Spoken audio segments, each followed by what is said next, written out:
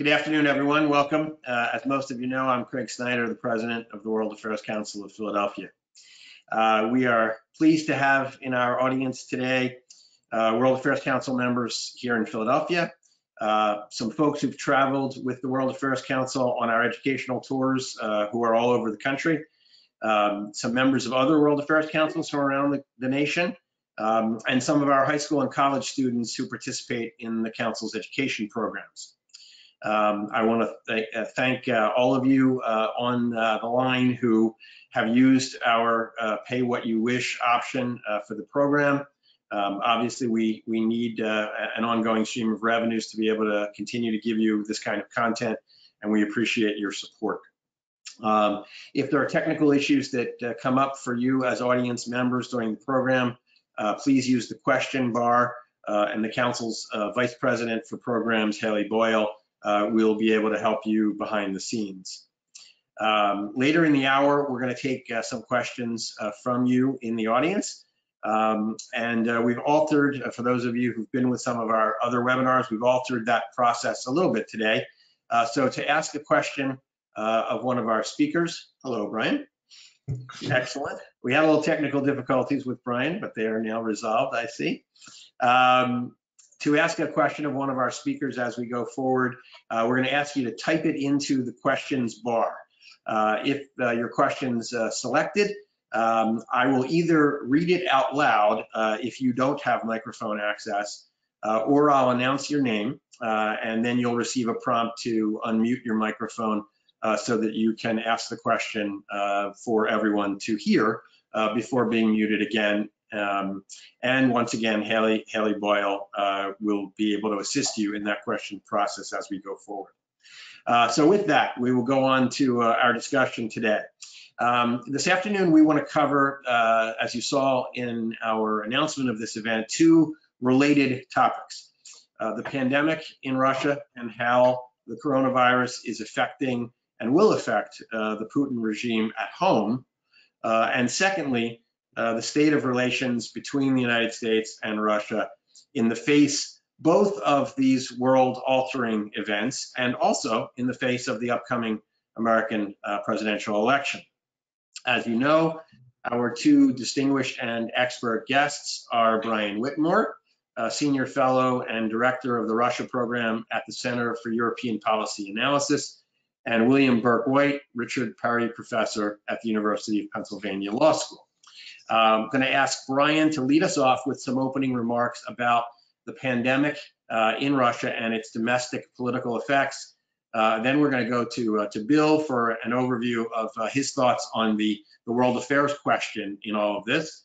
And then following those opening remarks, the three of us will have a bit of a conversation before we turn to questions from you. So with that, Brian, take it away.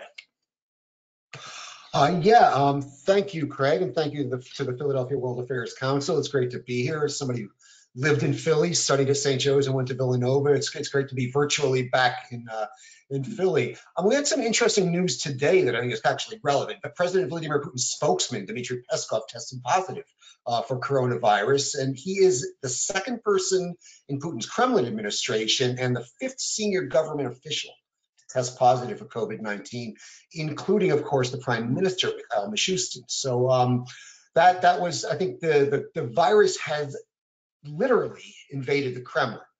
And I think this is true also metaphorically as well. In a lot of ways, the COVID crisis, I think, is undercutting many of the pillars of Putinism and the Putin regime. This does not mean the regime is about to fall, but what it does mean, I think, is that the Russia we see that emerges out of this is going to be very, very different from the Russia we see going into it. Russia now has the third most infections in the world behind the United States and Spain.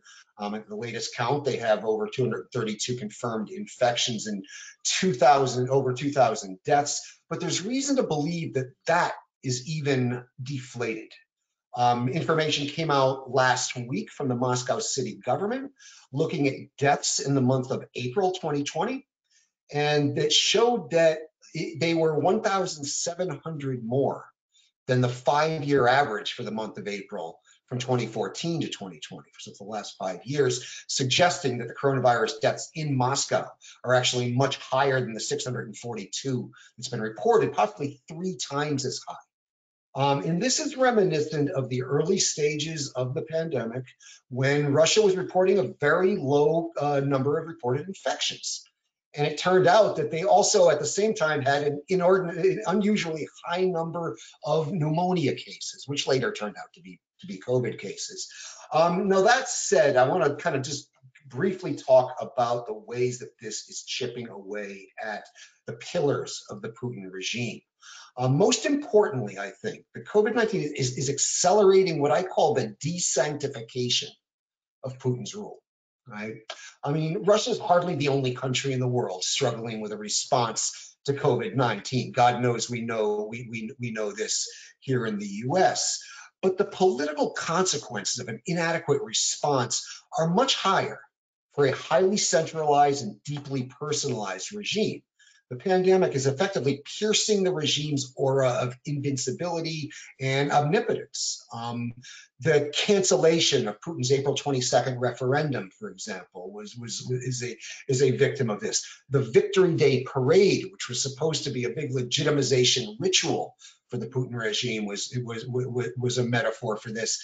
And it's no accident that Putin's numbers have fallen to historic lows. The latest Levada Center poll last week showed it at 59%, which is the lowest of Putin's entire presidency.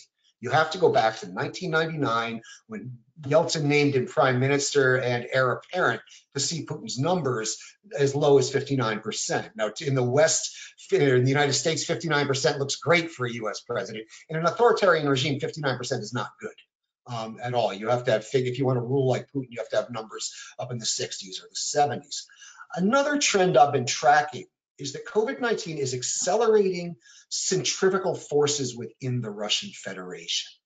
Putin's been largely invisible as COVID-19 cases spiked. His appearance this past weekend was his first time he was seen in public in a month. And in his absence, regional leaders are stepping into the void and kind of taking the lead in this. And this is kind of, it's adding to centrifugal forces within the Russian Federation. It's adding to regionalism. It's undermining the kind of mystique of Putin's rule. And it's also adding to something else, this anti-Muscovite sentiment that is never far below the surface in Russia. Anybody that's lived in Russia knows the antipathy that is felt towards Muscovites throughout the entire country. Now, the first outbreak, of course, was in Moscow. And there's a perception that this is a Moscow problem and that Muscovites are spreading it. So you have different regions that are not allowing Muscovites to rent apartments, or if Muscovites try to access their country homes in another region, they're being forced into quarantine. And this is being added to because Sergei Sobyanin, the mayor of Moscow, has been placed in charge of the national response, which is creating more tension between Moscow, the city, and regional leaders. So we have these kind of centrifugal forces that have always been just below the surface, have always been latent in Russia, and they're becoming much more manifest right now. The final thing I'll say is, and the obvious thing, is what this is doing to oil prices, which are undercutting a key component of Russia's state budget, which is partially a self-inflicted wound to a degree, but we can get into that more in the Q&A. But I guess I'll stop there in the interest of keeping this moving. Thank you. Bill? So first, Craig, thanks for having me. It's always great to be back with the council. And I really agree with everything Brian has said about what's happening internally in Russia.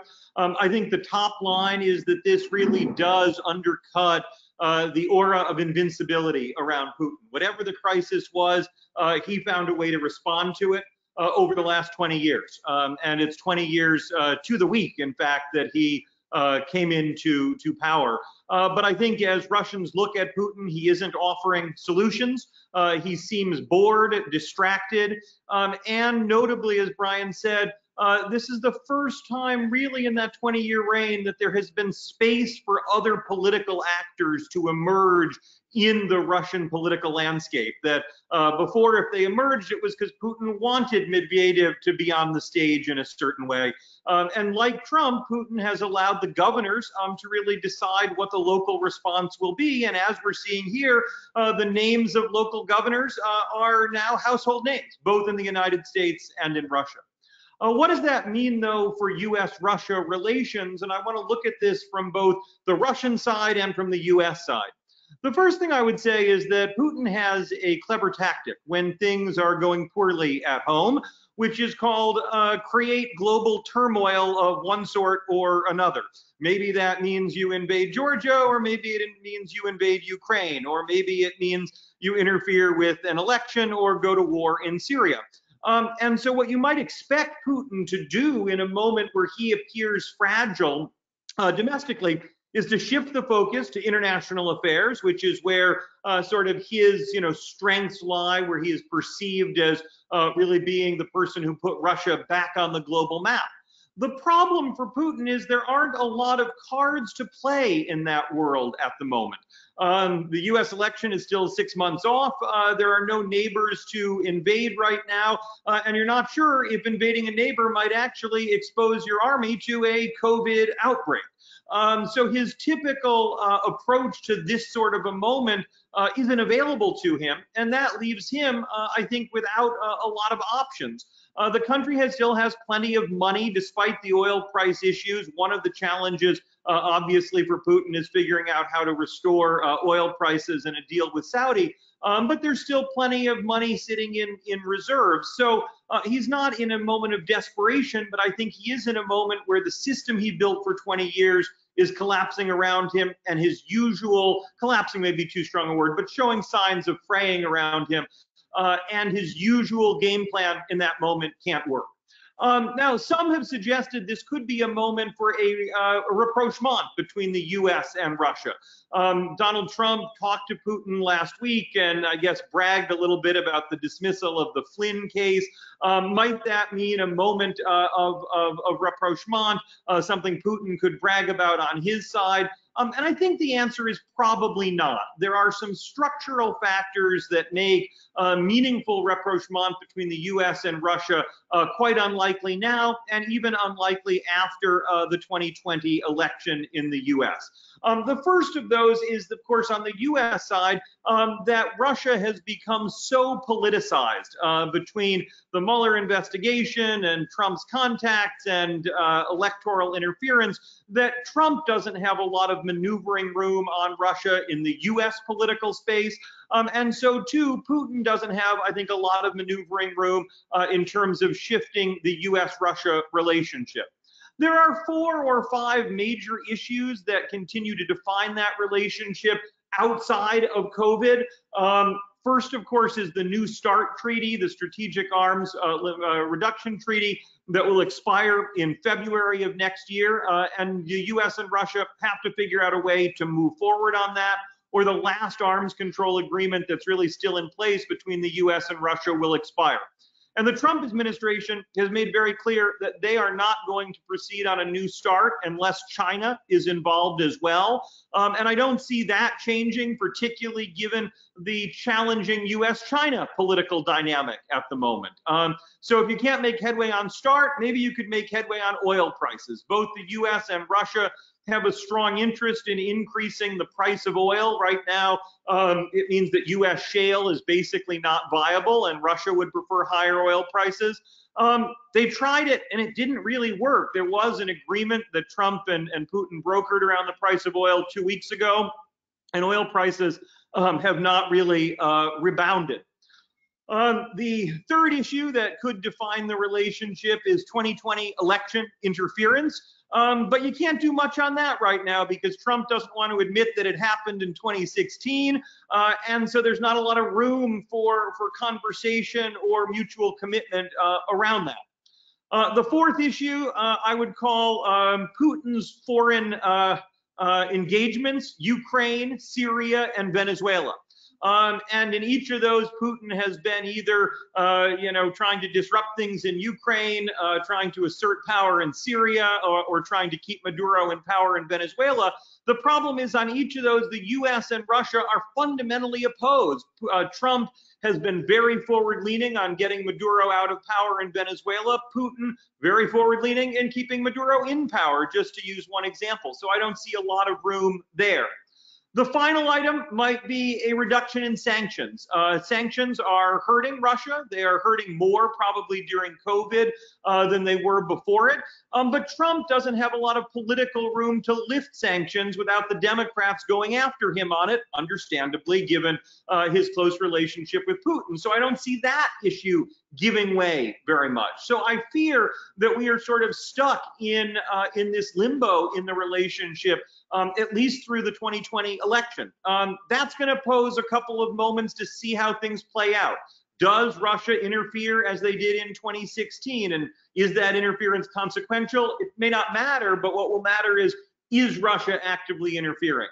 Second, if Trump wins, does he perceive himself then as having more freedom to re-engage Russia?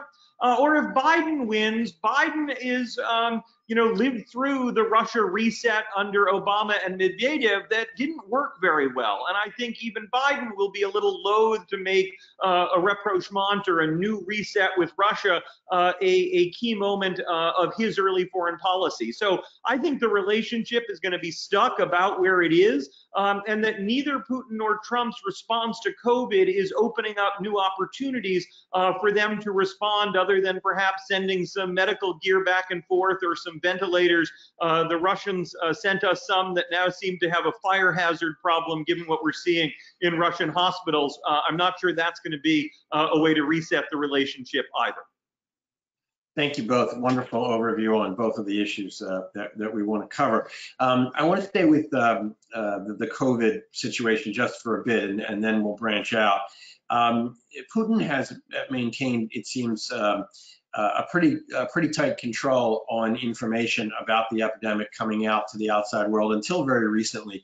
Brian, most of the statistics that you gave, as a scholar and expert on this, you have access to these, but I think people sort of casually reading mainstream American media would have noticed Russia kind of noticeably absent from reporting about the epidemic around the world until very recently. So I guess there are sort of two parts to this. One is, has there been a strategy, as you see it, to minimize reporting on the epidemic in Russia by the world media, or was the American and European media just so focused on domestic issues that it was sort of ignored?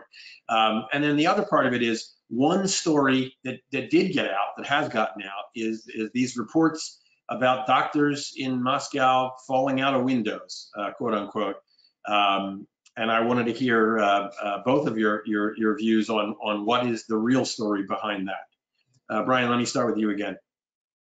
Sure. No, in terms of, it was very curious that Russia was noticeably absent from the countries that were being mentioned early on. We heard about Italy, we heard about Iran. Of course, we heard about China. We heard about South Korea. But as cases were rising in countries throughout the world, it just looked like this wasn't a problem in Russia, and it just didn't add up. I mean, Russia shares a huge border with China, where the initial outbreak was. So it just didn't make any sense. And it turned out they were effectively, of course, underreporting.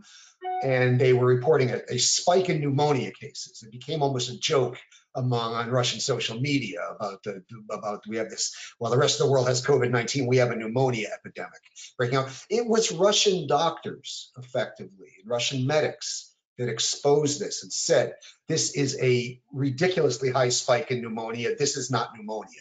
And this was pushed out by, and there's enough access to information that sooner or later this got out. The same thing is happening with the death totals right now. The same exact thing. But at the end of the day, the regime's ability to control information is not total. I mean, the access to the figures I cited at the very beginning of our discussion, I pulled from the Russian media.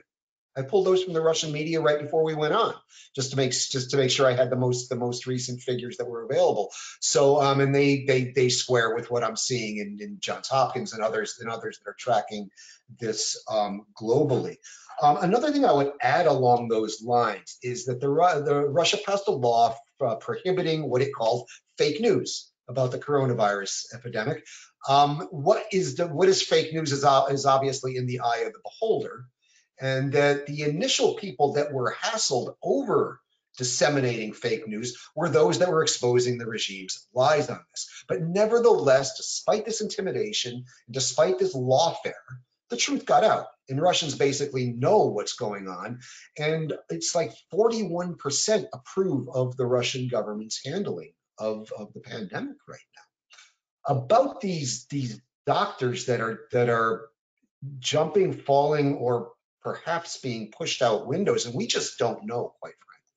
We just don't know what is there. I would not rule anything out. I'd be interested in hearing William's opinions on that, because it's anybody that follows Russia for a living for a long time, you are trained to expect the worst and to never rule out the darkest of dark scenarios. Some of these doctors have been complaining vocally about the lack of PPE. But yet again, also we know that outbreaks among the pandemic, like everywhere, are among healthcare workers are awful. So I don't rule out suicides here. It's an awful story. I'd certainly like to get to the bottom of it, or see some enterprising Russian investigative journalists get to the bottom of it. I'm not ruling anything out. Bill. So what we do know is that the virus has caught up to Russia, and it may have been a little late getting there, but that the numbers the Russian government has been giving out are wrong. Some of that may be simply bad testing, not enough testing, the same problems we have here. There's a recent study that shows the excess mortality in Moscow in the month of April of 1,700 more deaths than usual, and excess mortality may be a good way to get at that. I also think that Putin's strategy early on was minimize, minimize, minimize, and hope for the best. Sounds a little familiar to some other president's strategies early on. But that strategy now is giving way to the reality of the fact that Russia, I actually think today it kicked from 3rd to 2nd place with the number of deaths, the latest data I saw. And the hospital systems are overwhelmed. Remember what the hospitals looked like in New York City back in April? And I think it's entirely possible that some doctors committed suicide in the midst of that. I think it's also entirely possible that some doctors who wanted to or were threatening to report information or talk to journalists mysteriously got some help falling out of a window in Russia, and that is entirely consistent with how the regime behaves. What's shocking most to me is yesterday, Vladimir Putin goes on national television in the midst of, really Moscow is where New York was in April, and announces a reopening of the country this week. And so Putin, sort of like Trump, is trying to say, let's move past this, let's leave it to local officials to take the blame when it goes wrong, and to shift the narrative on to whatever the next thing they can find to talk about is. Let's pick up the thread that both of you mentioned about oil prices. So I've seen it reported that Putin sort of engaged in a gambit with the Saudis to try to control prices and production, and that he lost. That the Saudis really sort of came out on top in that exchange. I want to ask you if you think that's correct, and also, if it is correct, then it may well be the biggest sort of geopolitical reversal that Putin has had ever since he became sort of more aggressive on the world stage 10 years ago. Brian, let me start with you. Yeah, I mean, my understanding of that, and this is based on talking to my contacts in Russia and reading the Russian press and social media, is that this was effectively Igor Sechin's baby. Igor Sechin, of course, is a close Putin associate, going back to their time in St. Petersburg together, a GRU veteran, and the CEO of Rosneft, the Russian state oil monopoly. And my understanding was that Sechin just badly miscalculated. He thought he could play a long game. He understood that in the short run, lower prices were going to hurt the Russians, but he also just has this hatred for the United States, and particularly the United States shale industry. And he saw an opportunity to effectively just sink the US shale industry, bankrupt it. And he miscalculated badly. It hurt the shale industry, but it hurt Russia a lot more. It was a classic case of cutting off your nose to spite your face. We were just talking about this morning at SEPA about whether there is going to be a reckoning. I mean, Sechin is a very close associate of Putin. He's gotten away with murder, quite literally, actually, and some would say. And there's a lot of people wondering whether he is going to suffer in Russia's vicious court politics as a result of this, because there is a widespread recognition that this was basically Sechin's doing. There's been attempts to whitewash this. There was a highly critical op-ed that was going to be published in Ведомости, which was spiked at the last minute, but then the author simply just published it on his Facebook page, and it got probably more attention than it would have gotten had it been published in Ведомости. So there's been an effort to kind of whitewash this, but I see this as something Sechin convinced Putin to go along with. Now, again, I'm reading the tea leaves. I don't know. I'm not inside either of their heads, but that's my understanding of what went down there. Just a bad miscalculation by Sechin, effectively cutting off his nose to spite his face due to his hatred of the U.S. shale industry.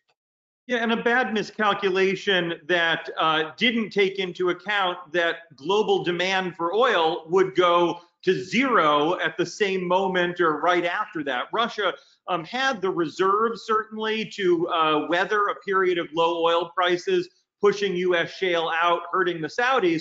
But no one expected that oil prices would drop into the negative range in the month following that effort. And certainly, it was a miscalculation. Maybe even in ordinary times, it was a catastrophic miscalculation when world energy prices then plummeted literally into the negative zone.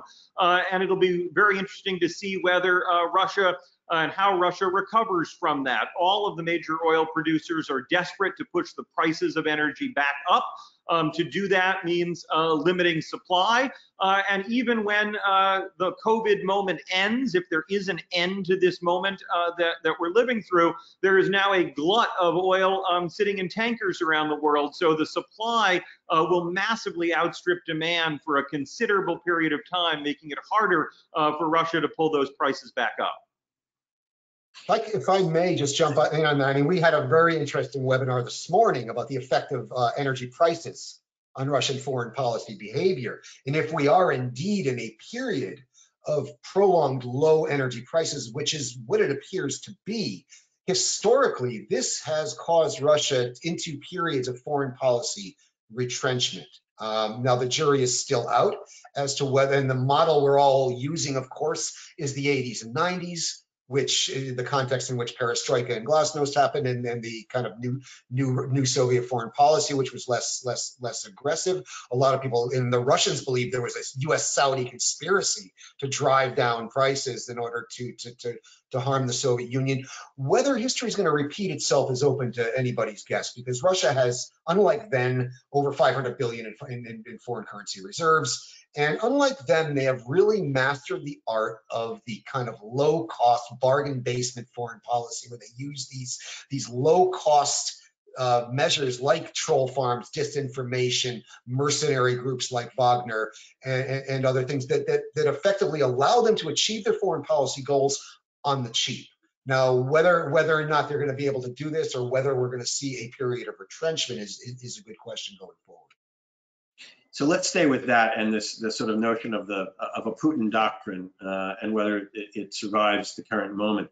I guess I want to ask each of you whether or not you think, with the hindsight to the extent it's available now, whether or not Putin made the right bet with respect to intervention in Syria. When you weigh the benefits and the costs to Russia in Syria, both direct costs and sort of political opportunity costs in the world, has the intervention been a success? Bill, why don't we start with you? Yeah, I guess it really depends on what your framing is of success or failure for Putin. If I were Putin today looking at the domestic situation in Russia in the moment of COVID, you might be wishing you'd made a few more domestic investments. And if Putin has failed, he's failed in many ways, but one of the great ways he has failed, I think, is failure to really invest in adequate domestic spending, domestic economic revitalization, the healthcare system, among other things, in Russia. And a base in Syria and an ability to sort of control some outcomes in the Middle East may seem more valuable to Putin in ordinary terms than it does right now, where some of that aura of invincibility domestically is fraying around him. And you might well see a Putin coming out of this somewhat humbled and saying, actually, if I want to stay in power till 2034, I better do a little more domestically. And the bailout package that Russia offered was tiny compared to many countries. So I think that trade-off may be there. In the world of his impact in global affairs, I do think the Syria investment that he made gives him perch in the Middle East in a way that he has long wanted. It expands his sphere of influence back to areas that it always was during the Cold War and the Soviet era. And I think for Putin, that was how he was framing success. Could you restore the borders of the Soviet Union to some degree, see the intervention in Ukraine and the seizure of Crimea? And could you restore Russia's global ability to interfere? And Syria gave him that for relatively low cost of investment. Whether that's something that he still will be judged on or still desire after COVID is an entirely different question. And I think the investment may look like a wasted opportunity to do more at home when all the cards are on the table at the end of this. Yeah, I would agree with everything Bill said. I mean, if you're measuring success by the measure of keeping Assad in power, which he said that certainly was successful. We thought Assad was finished in the beginning of 2015, and he clearly is not. Russia was able to preserve a client state in the Middle East. So by that measure, it's a success. By other measures, I think there are geopolitical costs to Russia for this. And one of them is Turkey. Russia was very, very successfully kind of courting Turkey as almost a Trojan horse within the Western camp. There was a natural affinity between Putin and Erdogan. And then now they're on opposite sides in Syria. Turkey is seeing that it is, the possibility of a hot conflict with Russia looms at any time, since they were supporting opposite sides in the Syrian civil war. And Turkey understands its own history, and it understands that all the major wars it fought with Russia by itself, it lost. The ones it won were when it had allies in the West, the Crimean War and, of course, the Cold War. So I've heard Turkish experts make this claim that this is, ironically, this could push Turkey, which was naturally drifting out of the Western camp, both in terms of values and, quite frankly, in terms of commitment to the alliance, it might push it back to understand where its true friends are, because it understands Turkey can't stand alone against Russia, and it needs its allies. So I think that, and if you were to ask me, if I were sitting in the Kremlin and say, which one of these things would I rather have?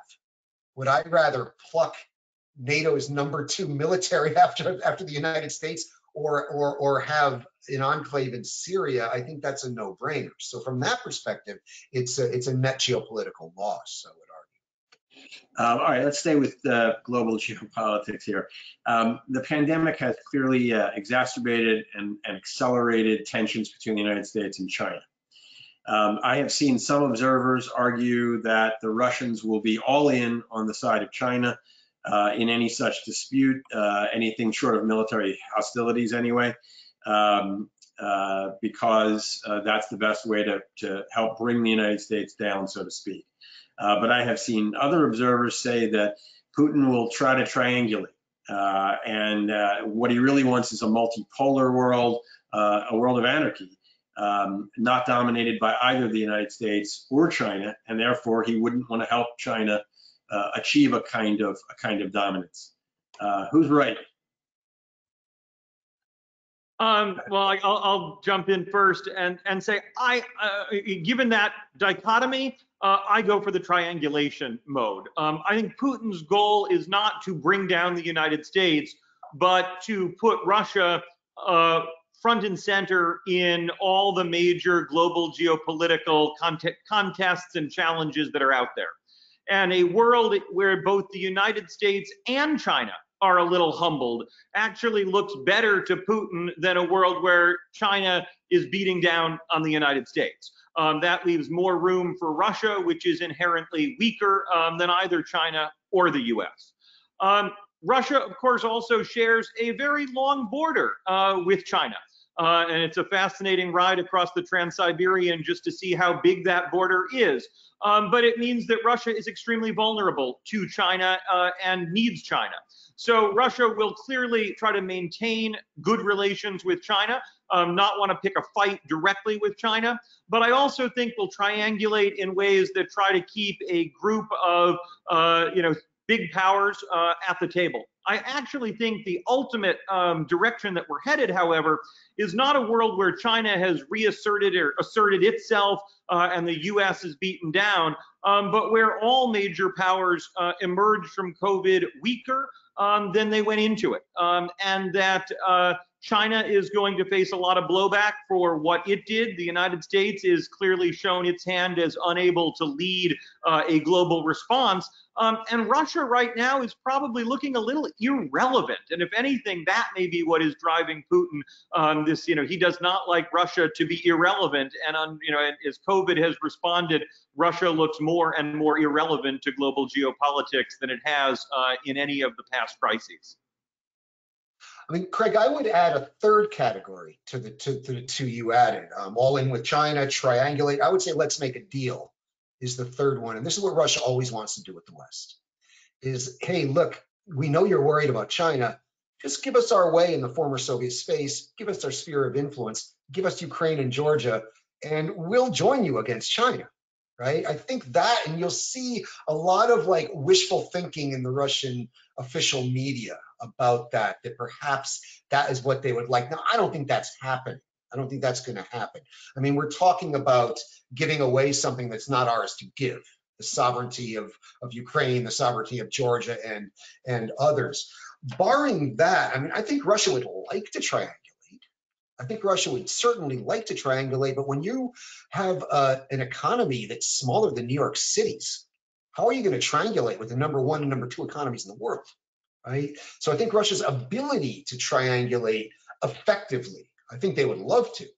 And even though they punch above their weight, you're still, again, talking about an economy that's smaller than the combined market cap of Google, Microsoft, and Apple, right? So I think what we're stuck with is Russia all in with China. I think that's where it's going to be, and Russia is going to be, I mean, if you ask me where I think this is going, is Russia will be China's junior partner, become disillusioned with that, and at some point run to the West and be a junior partner there, and then continue playing this game. An interesting thing that I came across and wrote about last week, actually, was something on social media. Valery Solovey, who's a former professor at the Moscow State Institute of International Relations, MGMO, who is known to have really good contacts in the elite, wrote a social media post saying our Chinese comrades have asked our assistance in pushing back against any attempts to investigate China's handling of COVID-19 in the early days of the outbreak.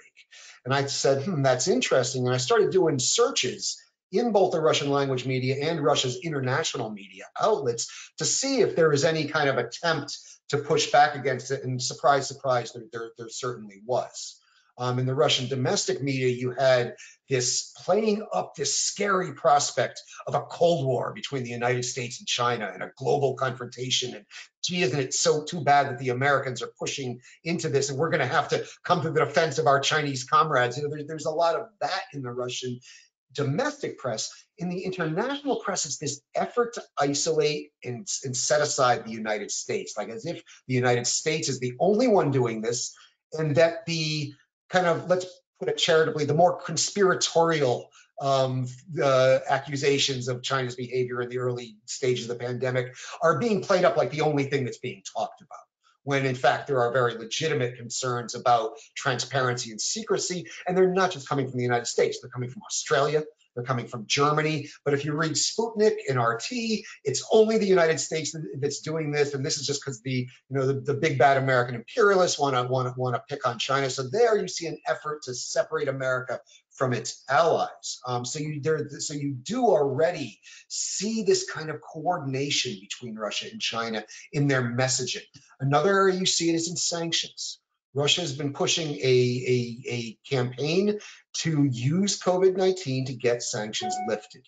The idea is that they are inhumane. They are stopping countries like Iran from dealing with the pandemic. They're harming Russia's ability to deal with the pandemic, and they're trying to push this humanitarian argument that China's assisting in to get sanctions lifted. So it's been unsuccessful. We're beginning to see like convergence in the messaging between China and Russia, and that tells me a little bit about where this is probably going in the near term.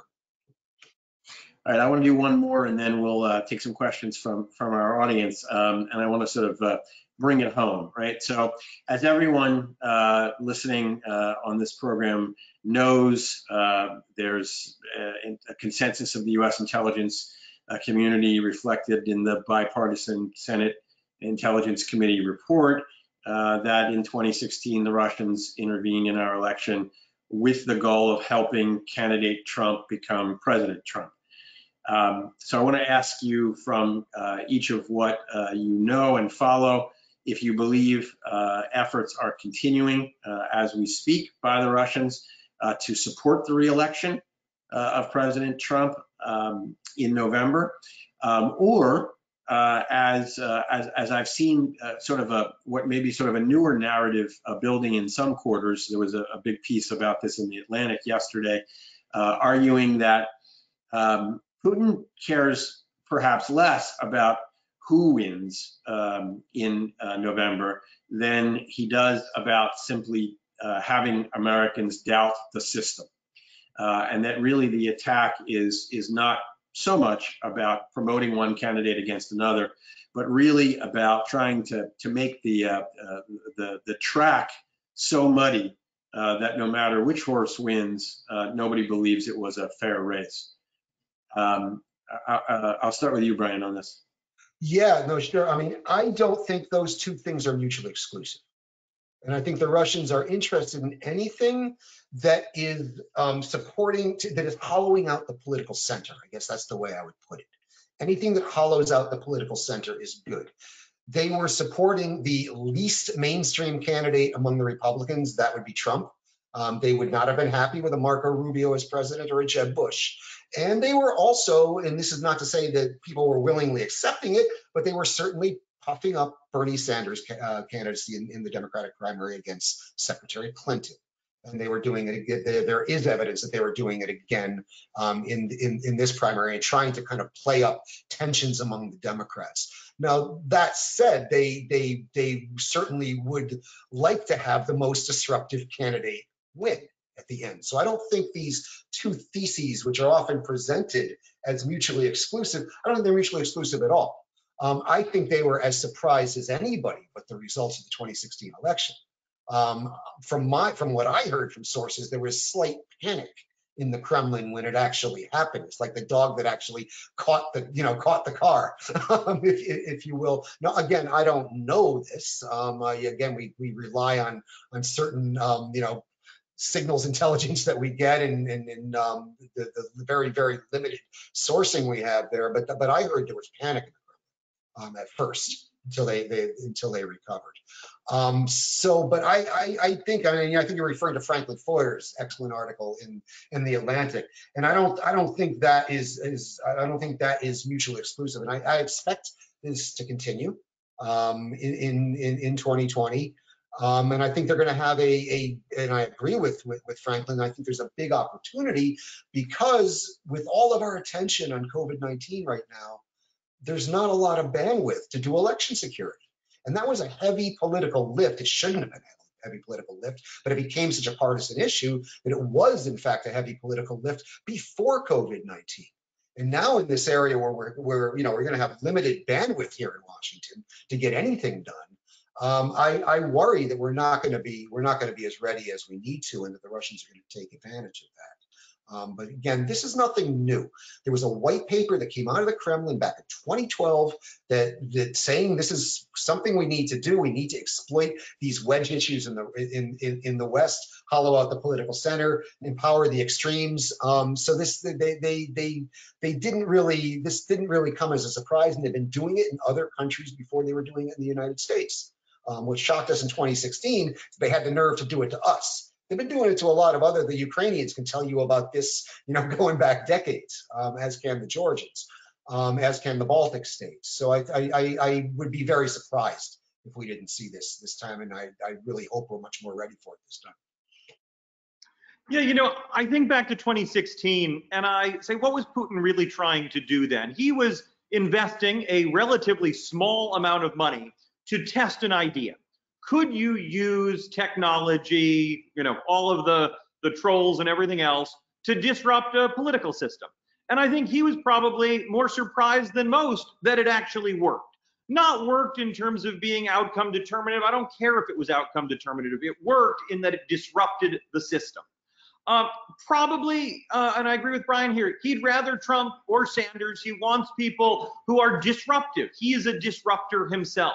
And what he proved in 2016 is that he has the capacity to do this, and we have no defenses against it.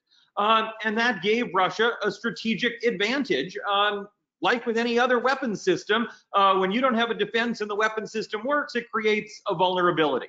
And Putin now gets to exist in a world where everybody knows he has the capacity, and we have failed in the last 4 years to build a defense system to it. We spent a lot of time in the 80s building a Star Wars defense system and everything else. We've let 3 years go by with no defense system built, and he still has the capacity. And we know he's going to use it. He used it in the primaries, and I think he'll use it in the general election as well.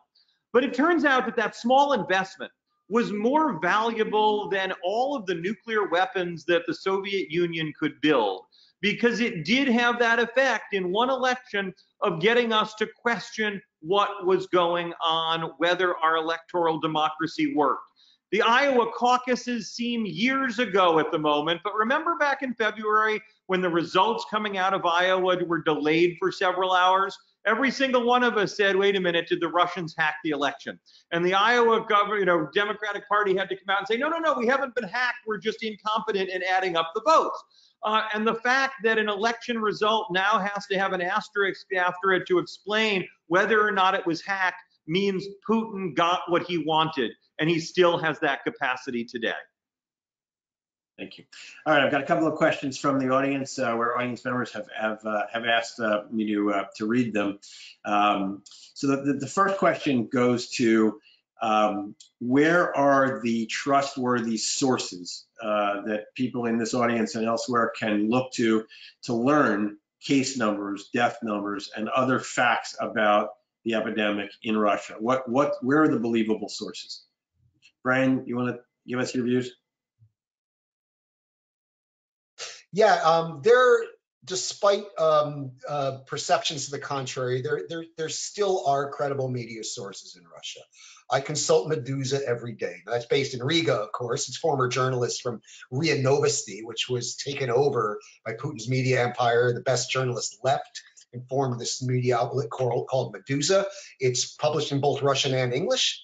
So the language skills are not going to be a barrier there. So that's a great source. Novaya Gazeta, which is one of the most venerable Russian opposition newspaper. Again, that's in the Russian language, but that's something I consult regularly. And then there's some sources that are not necessarily opposition-y, but I just think that try to do a good job of analyzing this, and they understand which lines they have to color in to not get in trouble with the regime. Republic.ru is also a great news site that I look to. But then now it's a lot of social media accounts of Russians that I trust and follow. Andrei Soldatov, right, the well-known journalist and author of Red Wave. And he has a great new book out now about the Russian diasporas and how they've been used by the Kremlin. I follow Andrei very closely. Valery Solovey, who I cited earlier in this discussion today, a former professor at Moscow State Institute of International Relations. So there are sources out there. I don't know, Bill, if you wanted to add to some. I'd add Zhenya Albatz as another name of one of these people who I sort of look to her posts on. Had a very influential radio program, Echo Moskvy. The other thing I would just say to people is two things: triangulate and know the bias of the source. If three different sources are giving it to you and they're independent sources, independent of one another, I trust that more. And I'll read something coming from the government knowing what its bias is, and I'll read something coming from the opposition knowing what its bias is. And that's harder than just saying, oh, there's one source, but it's a little like watching the press here. If I see it on CNN, it means something different than if I see it on Fox News.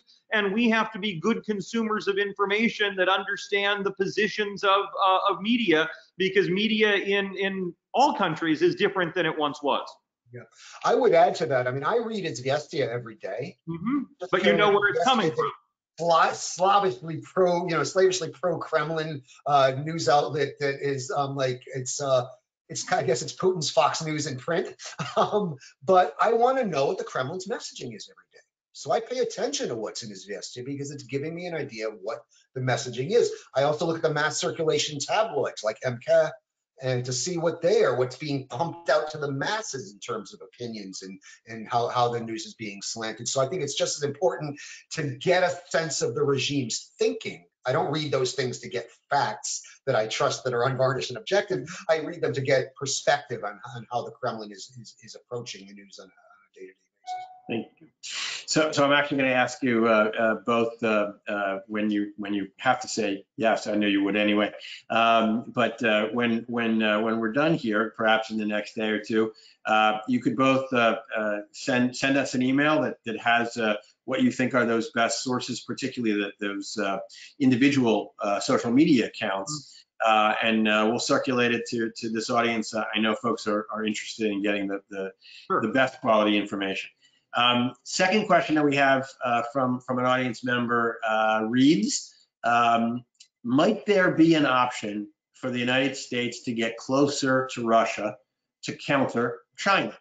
Sort of the inverse of what we talked about before. And then it goes on, and if so, what will be the consequences for countries like Georgia and Ukraine, which have had to deal with Russian aggression? Yeah, I'll start with the sort of big geopolitical thinking. We are closer to a world today of a multipolar great power world. Look back at the Congress of Vienna if you want to sort of think about what that means, but it means that you've got several big powers playing one another off one another. And the U.S. foreign policy for most of the last 50 years has been built around having a set of values that we're committed to: human rights, democracy, and a tension sometimes between those values and our interests. And we saw during the Cold War that play out, certainly, where our interest in containing the Soviet Union meant we violated our values in lots of places around the world. And I think the United States will be faced with that question fundamentally: is our commitment to Ukraine as an independent state and a democracy, is our commitment to human rights in areas where Russia has able to exert its influence more important to us than great power rivalry with Russia, China, and others? Under the Trump presidency, those values don't seem to be particularly high on his foreign policy agenda.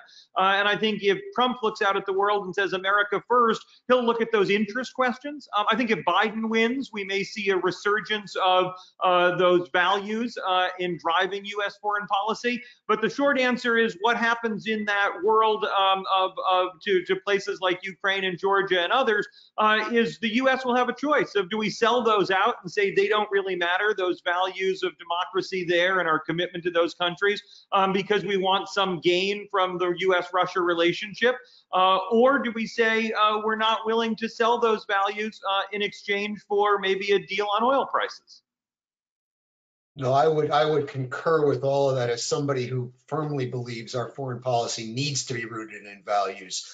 Any deal we cut with Russia, for whatever we may or may not get vis-a-vis China, And you could substitute in any other foe there. They've made this argument about terrorism in the past, for example. We need to team up with Russia and give them what they want so they can be our partners against terrorism or China. What we're basically being asked to do is give away something that isn't ours to give. We don't own Ukraine's sovereignty.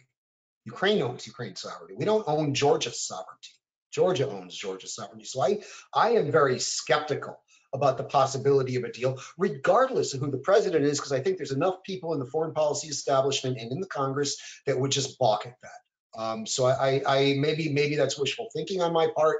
I would certainly use whatever limited influence I have in our nation's capital to lobby as hard as possible against that, because I just think it's wrong, and it's also not in our interests. And the Russian relationship is one of the few places Congress has been willing to push back on this president. So I do think voices on both sides of the party lines in Congress would push back if there was a real cozying up to Russia at the expense of our support for values in some of those other states. And certainly Ukraine's sovereignty. I mean, and also along the normative piece, I mean, the way I view the Russian-American conflict, or the conflict between Russia and the West right now, I see it as a normative conflict. I see it as a systemic conflict. I see a Russian system that is based on kleptocracy and authoritarian arbitrary rule. And this kleptocratic system needs to expand these kind of patron-client networks beyond Russia's borders, which means that any democracy that's transparent and follows the rule of law on Russia's borders is a threat to this system. The Russians refer to it as sistema, this system based on patronage and patron-client relationships and the subordination of the law to power. It is a system that has its own internal logic, and it seeks to expand into other markets to create what a brilliant report from Chatham House a couple years back very politely called a Eurasian business space. I call it a kleptocratic space. But our democratic system that's based on the rule of law and institutions and accountability, or at least it's supposed to be, is in a natural conflict with this. It's a normative conflict, not unlike the Cold War, in that we have two normative systems facing off against each other. And therefore, I mean, I'm kind of seen as a Russia hawk, but the reason for this is that I just see it as, I find it very difficult to find common ground with a system that is based on patronage and kleptocracy. I don't see how you find common ground with that. So I see it as a systemic conflict that is going to be very difficult to get over, regardless of what we may get. And I don't think we're going to get anything out of it anyway. Certainly not something that's worth sacrificing Ukraine's sovereignty. Brian, we lost you for a second, but all right. So we've hit 5 o'clock. We did start a couple minutes early, a couple minutes late rather. So we'll go late just for one last question from the audience, and then we'll wrap it up. Last question: will COVID-19 hurt the Russian economy more than it hurts the U.S. economy? They don't have much of their economy coming from entertainment and leisure. So how do you think this sort of stacks up as we go forward? Go ahead. So I think, first of all, none of us still know how badly COVID-19 is going to ultimately hit the U.S. economy or any other economy. We're in a world of unknowns and potential second waves and so forth. What I worry is that this will hurt the small business economy in Russia in a devastating way.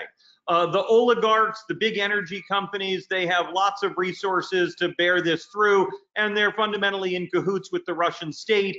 They're going to make it through. Norilsk Nickel is not going to, disappear and go bankrupt. But actually, a small part of the Russian economy, but an important one for political reasons, does involve things like entertainment and restaurants and the small business sector. Putin's bailout package did very little for most of that small business sector. And that's where democracy might be kindling. It's where you get people who can become part of the middle class rather than just the oligarchs and the poor.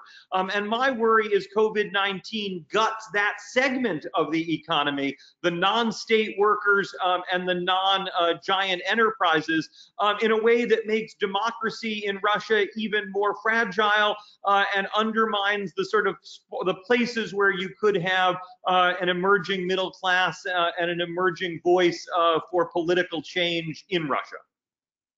All right, Brian, you'll get the last word here. Yeah, no, I would agree with all of that with just the caveat that the Russian economy is so dependent on hydrocarbons. And as we enter into a prolonged period of low energy prices, I can't see that not hurting the Russian economy, and even the big oligarchs, actually. Again, we have to have a lot of epistemological modesty as we kind of look forward into this because we're in such uncharted territory. But one thing I am noticing right now, and while the record among democratic states is decidedly mixed in how well they have handled this crisis, some have done outstandingly well. New Zealand, Germany, South Korea are the most notable examples, but there's others. Austria, the Czech Republic. There's a lot. I mean, and then there's others. No need to mention names here that have done not so well. But what is among the authoritarian states like Russia? The record is almost across the board bad. I mean, Russia, Belarus, India, Modi's India, where the populist regimes, Bolsonaro in Brazil, we're seeing the authoritarian regimes really, really struggling with this almost across the board. And I'll be glad to be proven wrong if somebody can think of a counterexample. We'll throw China out as a counterexample. I don't buy it. China handled it very poorly in the very beginning and then recovered. So I don't include that. But I see democratic states showing their ability and flexibility, the best responses among democratic states showing their ability and flexibility. I think this is going to translate, I hope, maybe I'm an optimist by nature, into economic resilience as well. I mean, democracy's kind of been on its heels and on the defensive for a little while now. My great hope is after this, it'll have a resurgence. Thank you. I want to thank you both for your insights and your time.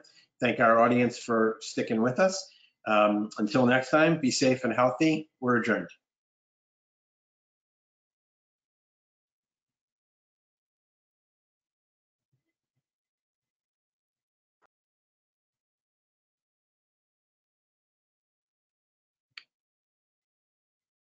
I didn't know if we were supposed to stay on. Okay.